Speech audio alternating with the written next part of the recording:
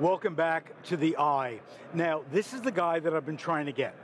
Cedric Porter from the World Potato Markets is the guy to talk about what's going on globally, what's going on with Brexit, what's going on with agriculture. But first, I got to start. You reported on President Trump talking to the Farm Bureau. Give it to me, no holds barred. What was going on? What did he say? Is it good news for farming? Is it bad news? Or is it just a bunch of rhetoric that, we're going to ignore? Yeah, thanks, Phil. I was actually phoned up by the BBC this morning to do an interview with them on their radio program. But we had booked you first. Oh, you booked me first, and I said I might be able to slot you in. I've got more important people to speak to. They were asking what was the reaction, and what's perhaps the relationship between farmers and the Trump administration. And I think the feedback that I've got, that it was a real literally a barnstorming performance and speech. But I think people want a bit of substance behind the rhetoric now. We've heard about supporting farmers. There's been the tax cuts, which will probably be good for farmers. And I think there's quite a lot of concern about trade, particularly NAFTA, what will happen to NAFTA, very important markets, Canada and Mexico, and some of the relationships with other markets around the world. This is where the growth in the US farm economy will come over time, is sales overseas. So I think farmers here are thinking if that's under threat, then however much rhetoric and support and whatever you've got from them, actually they need to be doing the business. They need to be selling to new markets, and I think that's what they're concerned about. So it's difficult. It's going to be difficult for him. He's got his midterms coming up, and of course, about 3/4 of the farming rural lobby voted for him. So it's So he'll want to see a strong showing in come November. And if he doesn't get that, then more and more questions starting to be asked. So it's a bit of a balancing act for him, and I expect that his advisors behind the scenes will be concerned about that and seeing what they can do to perhaps reassure and actually give some real substance to the farming community. So what I'm hearing from you is we didn't hear a lot of real substance from this presentation. I think that's what we had. It was more, it's great, thanks for voting for me, you're privileged to have me to vote for. Almost sort of campaign speech rather than a policy strategy speech, which what people want now, I think. So not only now, but also leading into the Farm Bill.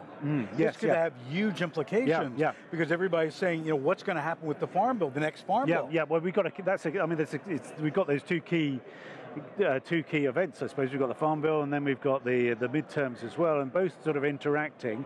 And farming, farming's a strange industry.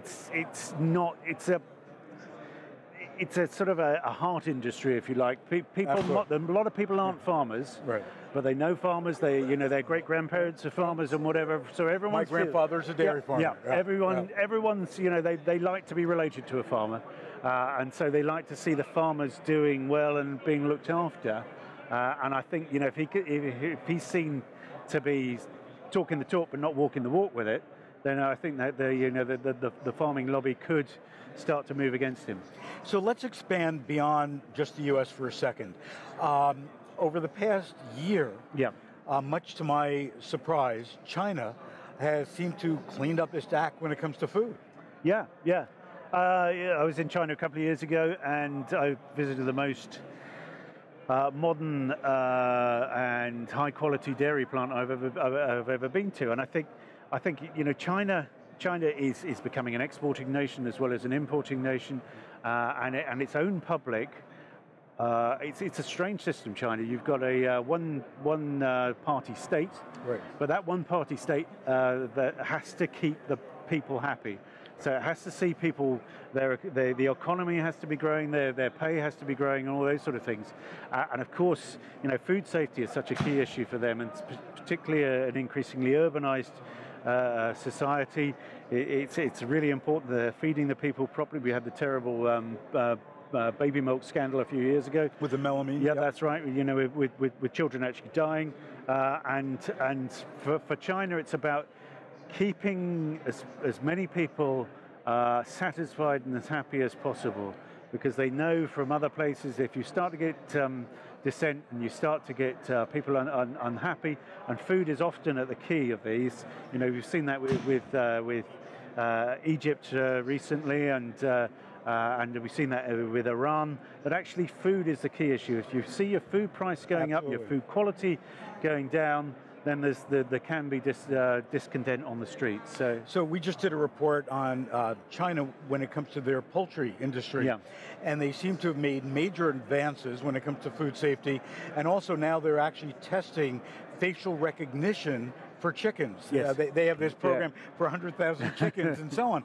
So should we be aware that China is going to become this food and agriculture powerhouse using technology in ways that maybe we've never thought of? Yeah, I think you always have to be aware of what your competition is doing, and respond to that, and not necessarily think your own agriculture, your own production is the world's best. It can be the world's best, but you have to keep on proving it is, and looking at what they're doing. And I think, you know, some of the technology and some of the money that's in China, the resources they have, it's got the money to do a lot of these things. And I suppose, I mean, China has been a big market for the US fry industry. You're actually starting to see the US fries to China going down a bit as we see them producing more of their own, and you're seeing competition from Europe selling fries into China as well. So things change, and I think the lesson of the last two or 3 years is things change very, very quickly, and you need to be on top of those trends. You need to be responding to those trends as quickly as possible. And if you're not, you're going to be left behind. So last question. Let's go on to the other side of the U.S. and talk about Brexit. You know, there's been a lot of conversation about it. You know, if we look at the ag market between the EU, between the UK, Scotland, we're still not sure what's going on, and the US, are we in a mess here? I think Brexit is a lot more complicated than people thought it might be. It's 45 years since the UK's been in the EU, and untangling a lot of those relationships and a lot of the rules and regulations is going to be very, very difficult. In terms of trade, I think it's about 70% of UK food imports come into the EU. The UK is only 60% self-sufficient in food. It's the world's largest potato market, import market by value, even bigger than the US. And so there's some very big issues here. The UK is not a big exporter of food. In terms of US and UK relationships, US exports around nearly about $3 billion worth of food, forestry, fishery, and it's a similar amount that goes from the UK to the US mainly in terms of high value, high quality goods, lots of whiskey, things like that. So I think there will be some opportunities in the next 10 years, and I think the US will be wanting to do a trade deal with a post-EU UK, and I think the UK will also want to be doing those trade deals with other parts of the world. There are fears in the UK amongst farmers that that might then mean a lot of US grain coming in, a lot of US poultry. There's been a lot of talk, a lot of mistalk, misinformation, I think, about the washing in chlorine of poultry, and that's been a sort of a live issue. There's the GM, the biotech issues. UK at the moment has very little biotech, and there's concern about that. So there are some issues on food safety and food assurance that will have to be ironed out. But I do think there's opportunities on both sides of the Atlantic to be exporting either side. We'll continue our conversation tomorrow. In the meantime, check out World Potato Markets so you know everything that's going on in the world about potatoes. We're going to take a quick break. We'll be right back with The Eye.